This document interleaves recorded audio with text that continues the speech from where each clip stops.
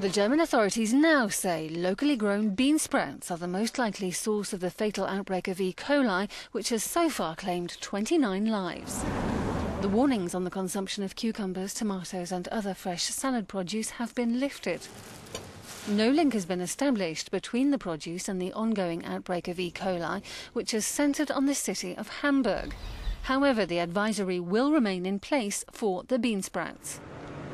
Sehen die ebenso schön. Testators confirmed a link with a small holding in Lower Saxony where the bean sprouts are grown. Germany initially blamed organic cucumbers from Spain in the first few days of the outbreak.